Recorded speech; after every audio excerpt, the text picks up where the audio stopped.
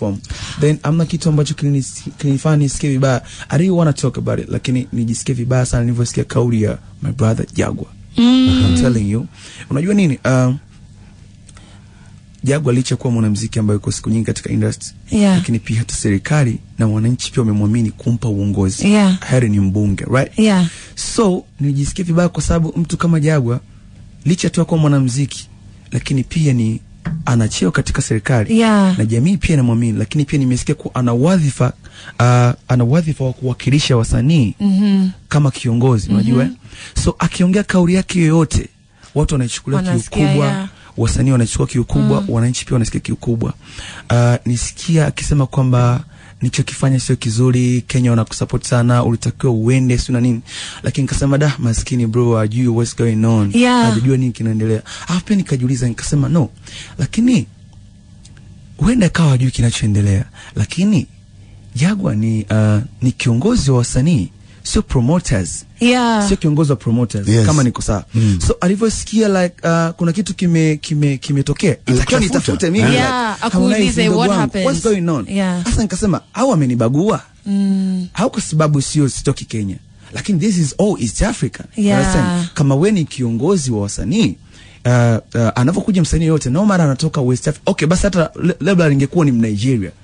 Ningesema hatoka West Africa deal na wewe. Lakini mimi natoka Tanzania bro. And Kenya is like my second home. Umeona bana? Mimi na Jaguar tumekutana like so many times, and I hope ana namba yangu na mimi na namba yake pia. Alivyosikia kuna kitu kimetokea Eldoret, hakutakiwa aende kwenye social media aanze kuongea kwa sababu hajui.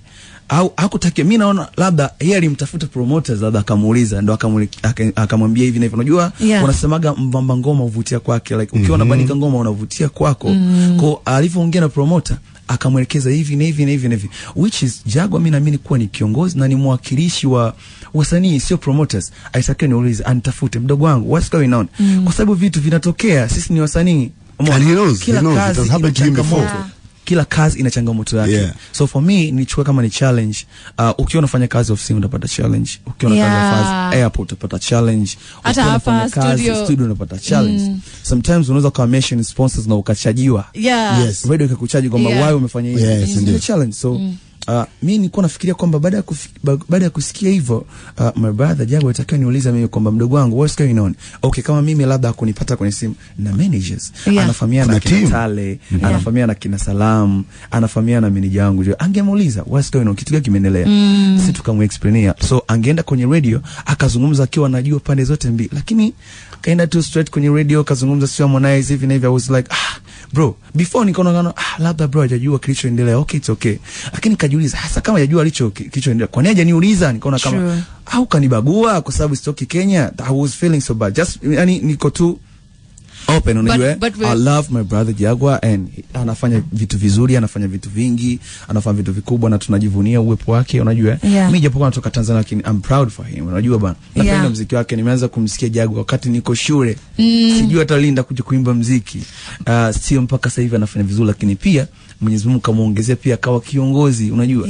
So I'm so proud to him, but it would have been handled better. But we're so happy that you've come through, and you, Nyango and Shafi, wherein we have Harmonize live in studio with us this morning. Thank you so much for sharing,